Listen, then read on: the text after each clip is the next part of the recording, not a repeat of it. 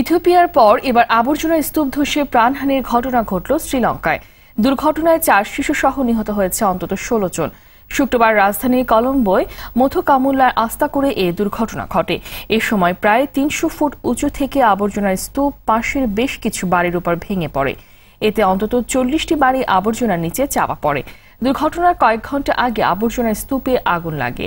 আগুনের কারণে এটি ধসে পড়েছে বলে উদ্ধারকারীরা মনে করছেন। দেশটির জরুরি দুর্যোগ ব্যবস্থাপনা দপ্তর জানায়, আবর্জনার স্তূপের নিচে অন্তত 20 জন আটকা পড়েছেন। তাদের উদ্ধারে অভিযান পরিচালনা করছে দেশটির সেনাবাহিনী। এর আগে গেল মার্চে ইথিওপিয়ার রাজধানী আদিস আবাবার শহরতলিতে আবর্জনার স্তূপ ধসে প্রাণ হারান 113 জন।